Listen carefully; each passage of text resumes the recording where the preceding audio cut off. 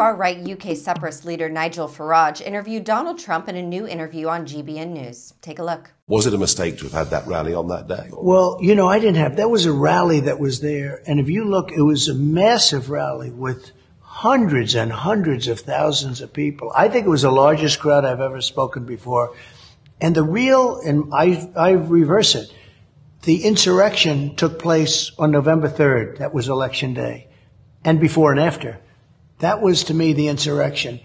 And the January 6th was a protest. But if you would have looked at the crowds, the size, nobody wants to talk about that. I believe it was the biggest and most people, and I've spoken to very big crowds. I have never spoken in front of a crowd that size. Nobody ever talks about that.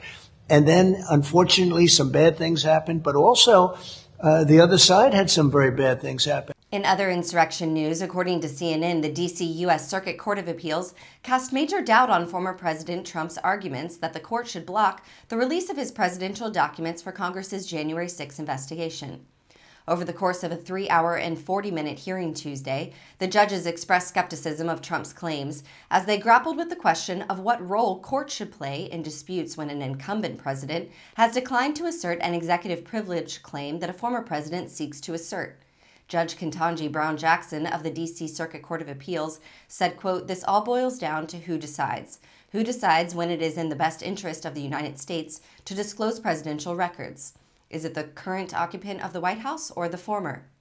Thank you for watching. Please be sure to visit us at rawstory.com. And if you'd like to see more of the Raw Report, please like and subscribe and join others who like their news raw too.